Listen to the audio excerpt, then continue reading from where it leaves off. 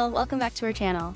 I'm Megan, and today I'm going to be taking a look at Claude 3, the latest model from Anthropic, an AI safety and research company.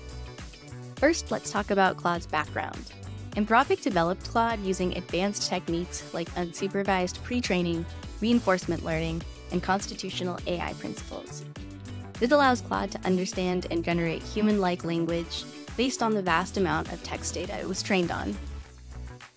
Claude can engage in open-ended conversations, provide detailed responses, and assist with tasks like writing, research, math, and coding.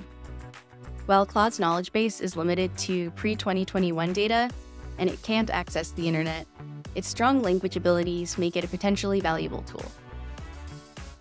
Now I want to show you how Claude compares to other AI models.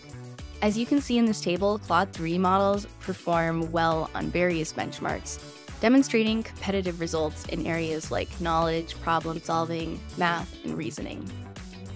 Keep in mind that these benchmarks only provide a glimpse into an AI's capabilities. Looking ahead, AI models like Claude could significantly impact industries such as customer service, content creation, and research.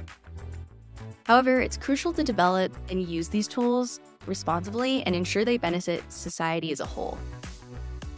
To wrap up, Claude is an impressive AI model with strong language abilities and a commitment to ethical principles.